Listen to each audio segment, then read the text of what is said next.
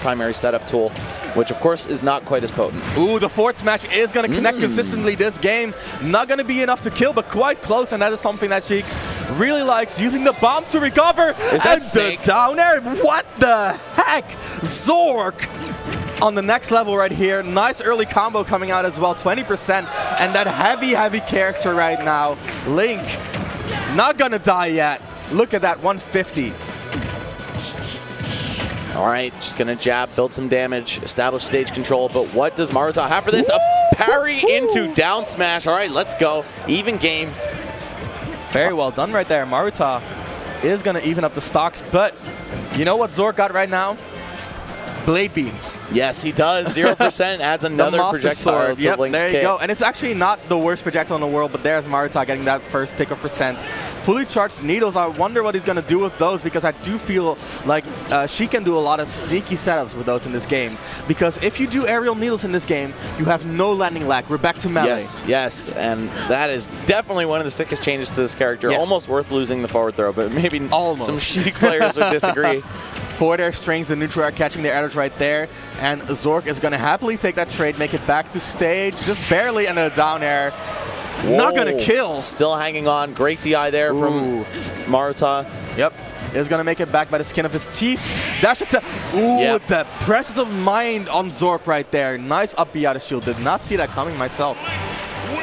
Yeah, it's Link's by far best out of shield punish tool. Actually, I think Nair out of shield is close in frame data now. And also, fun fact, since you don't have a tether or a Zair anymore, you no longer have to release the shield button before you Nair out of shield. Actually, the funny thing about this game is because you can jump cancel shield drop frames. Yes. You can directional jump out of shield, and it also makes it easier to not Zair.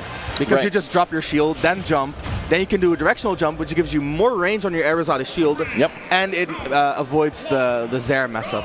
And you get an option select parry. Yep, that as well. Yep, you can cancel the parry lag, so to say, with that jump. Exactly. And I believe you made a tweet about that a while ago. I did, yeah, just a few days ago. And that mechanic, being able to jump out of shield drop frames, is actually in every Smash game. Oh, really? I'm quite sure, yeah. I use it in Melee to wave dash out of shield with one trigger. Fair enough, fair enough. Yeah, I love seeing some players, just adjust on the fly, take advantage of the slight mechanic changes. Oh, read on the roll. To death, and he's still got blade beams, bro. He still got those. Monster Sword on deck. It's Link and, Cloud and Snake all in one. Look at that. There we go. That's my shit. That More of those. Definitely a pretty solid thing to add, Oh, by the way, Max, we're not esports on this stream, so. Word? We're not. Well, shit. All right, nah, I'm gonna keep it esports for you guys just a little bit, but sometimes the goon side has to come out. Exactly. There we go. The jabs coming out, and Zorc looking oh so dominant in this game. That was almost the sickest.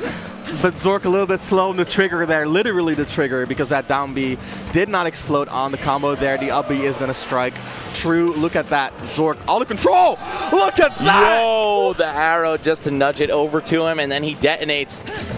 Zorc so far up right now. Let's see what he has to close this one out, man. I need to see something cool, because he's set the bar very high. It's not about winning anymore. It's about how stylish of a combo he can pull off.